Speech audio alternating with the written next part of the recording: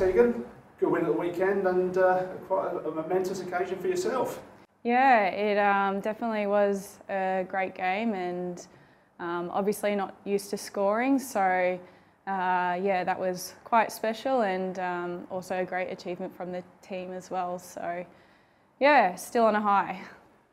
I can't imagine, have you scored 6 before in a game? I mean, putting juniors maybe aside, but certainly at senior level. Look, I wish I could say yes, I do it all the time, but definitely not.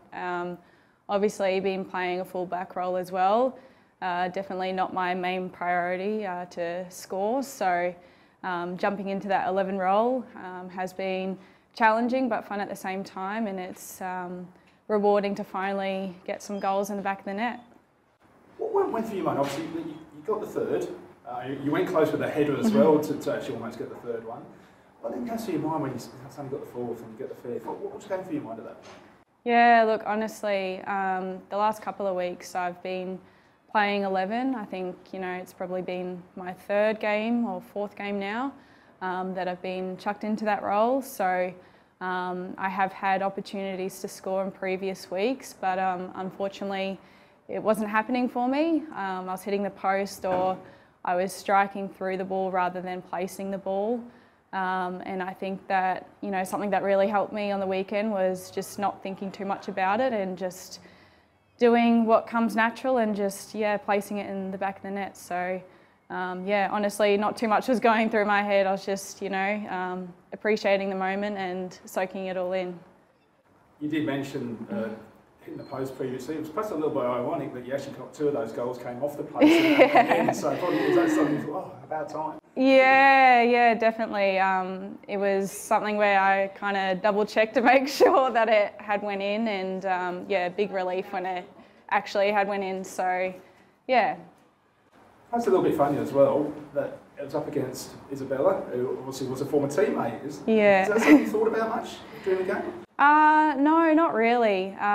It's funny though, because she did mention to me after the game that, you know, it was her birthday and that I had kindly gifted her 6th birthday present. So she had a good laugh about it, and, you know, we, funny enough, actually celebrated together afterwards. So she's an awesome keeper and also a good sport as well. So, yeah.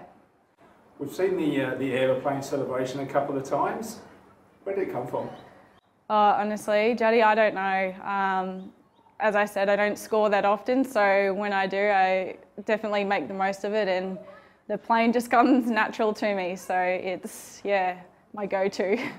It's probably quite fortunate because last year you tried it and we had a bit of a plane crash. Yeah. No, I made sure to land this one this time, so pretty proud of that. You've got the Women's Kappa Super Cup tomorrow against Olympic, and you then also face them again at the weekend. What's your thoughts leading into that one?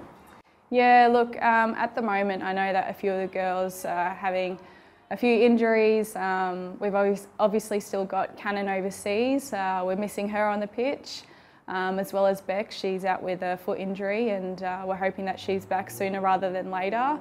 Although Amy is still playing at the moment, I know that she's got a few niggles at the moment that she's hopefully mending from. And obviously, you know, Chelsea herself, she's made some pretty big achievements as well. So I feel like we say this week in, week out that we've got a few players out, but it seems to be the case again. However, as Rob always says, that we do have a great depth within our squad, and we're fortunate enough that, you know, if we play to the best of our ability, we do have the players to take on those roles, and definitely, you know, Olympic are a strong team and they've always got a point to prove, so I know that they'll come out quite physical, and I know that they'll be quite aggressive, so it's something that we'll definitely prepare for, and hopefully we can get the 3 points and move forward in that cup.